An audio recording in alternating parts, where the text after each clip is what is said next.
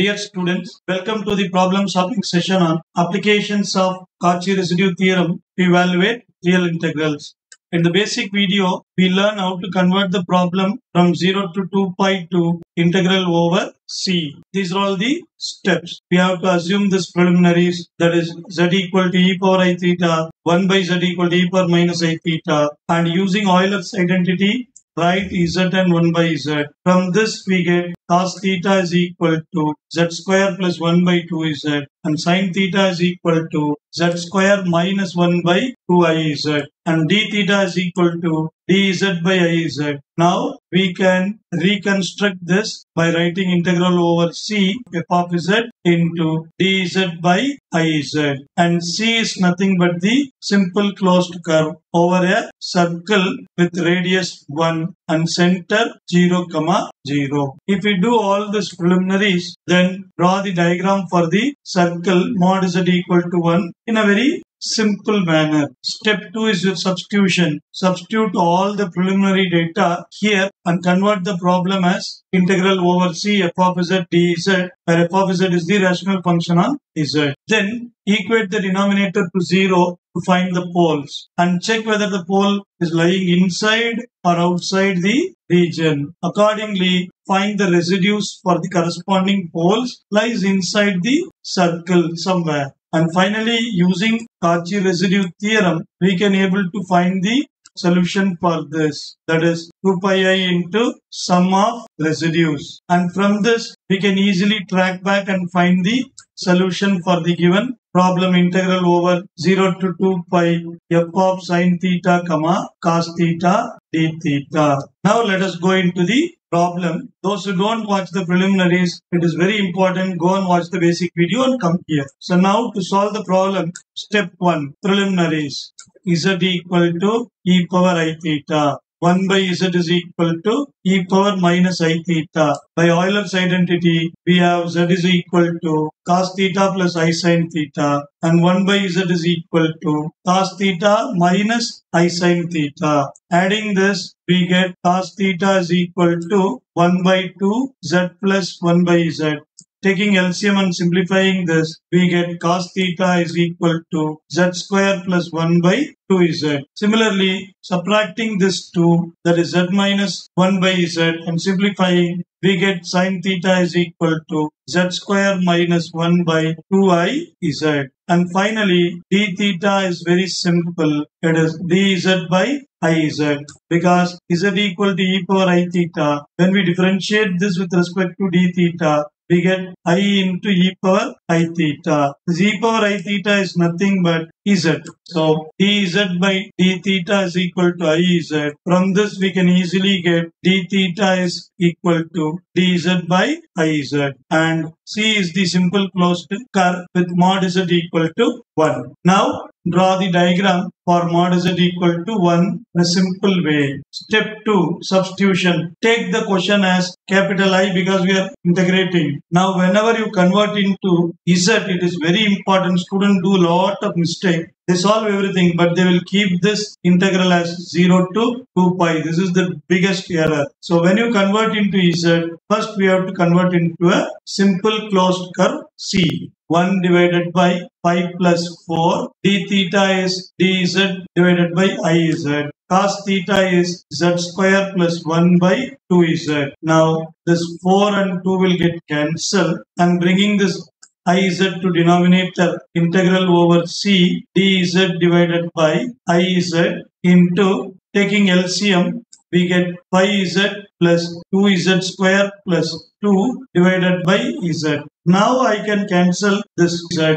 Now I can take the constant 1 by I outside, integral over c dz divided by 2z square plus 5z plus 2. I'm just rearranging this. You can see the typed version. And now I am going to take this thing as my f of z. Other than dz, whatever there is inside the integral, we have to consider this as f of z. So capital I is equal to 1 by I integral over C f of z dz. Take this as equation 1, where f of z is 1 by 2z square plus 5z plus 2. Now step 3, we have to find the poles. For this, we have to make the denominator 0. So 2z square plus 5z plus 2 equal to 0. We can solve this using the formula minus b plus or minus square root of b square minus 4ac divided by 2a for the equation az square plus bz plus c. In your school days, you study in terms of x. Since it is a complex integration, I am just changing the variable, nothing else. Now, a value is 2, b is 5, and c is also 2.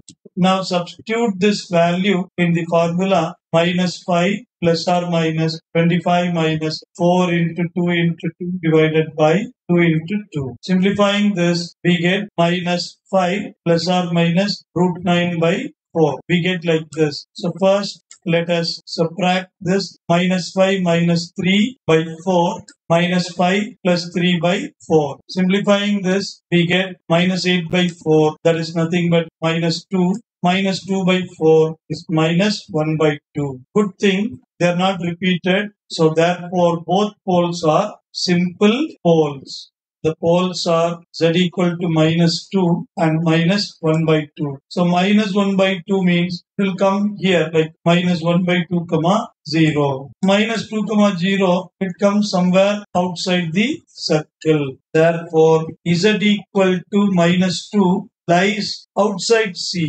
It is a simple pole, and z equal to minus 1 by 2 is also a simple pole, but it lies inside C. The trick here is whatever the number you get as poles, if it is less than 1, then it will lie inside C. If it is greater than 1, it is lying outside C. For example, I am telling minus 1 by 3i, 1 by 3i. In this both the cases, just forget the minus and just forget the I. See the number alone, 1 by 3. 1 by 3 is less than 1. That means that pole lies inside. Suppose if we have minus 3i, plus 3i, etc.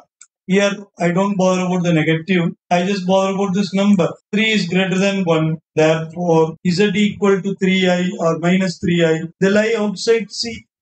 So now in this case, z equal to minus 2 lies outside and z equal to minus 1 by 2 lies inside C. Now it is very important, students. I just simplify this quadratic equation as it is. Okay. In some books or some authors, they do like this. They'll take this 2 common and they write like z square 5 by 2z plus 2 by 2, that will be 1, is equal to 0. So they will find the roots for 2 into z square plus 5z by 2 plus 1 equal to 0. I don't go that method because if you take these numbers common, something will come in the denominator and it will be very tough for you to do the computation. So I am just directly taking this as A, B and C value and finding the roots. But there is one trouble here. Whenever you express the equation as it is, we are solving for az square plus bz plus c equal to 0, where a is some value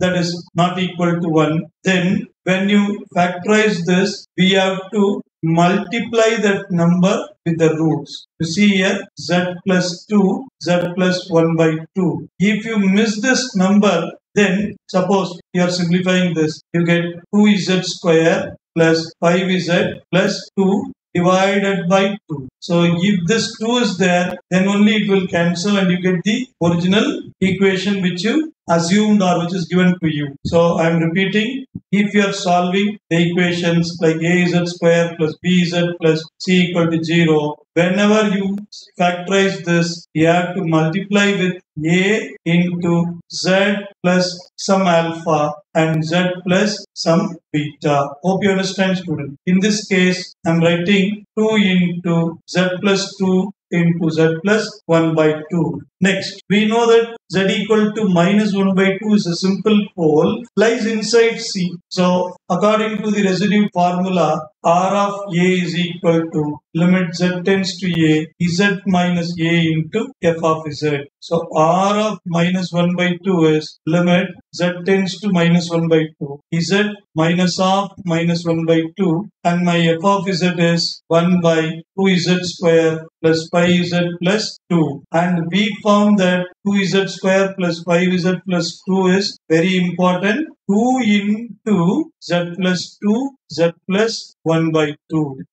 Now these two get cancelled. Applying the limit minus 1 by 2, we get 2 into minus 1 by 2 plus 2, and taking LCM, we get minus 1 plus 4 divided by 2. So we get 1 by 3 because I can cancel this 2. We get R of minus 1 by 2 is 1 by 3. So we find the residues. Next we have to apply Cauchy residue theorem. Integral over C f of z dz is equal to 2 pi I into sum of the residues. And my residue here is R of minus 1 by 2. Substituting the value, we get 2 pi I into 1 by 3, that is 2 pi I by 3. And most of the students would stop the problem here. They thought they found the solution. But we don't found the solution. We found it partially.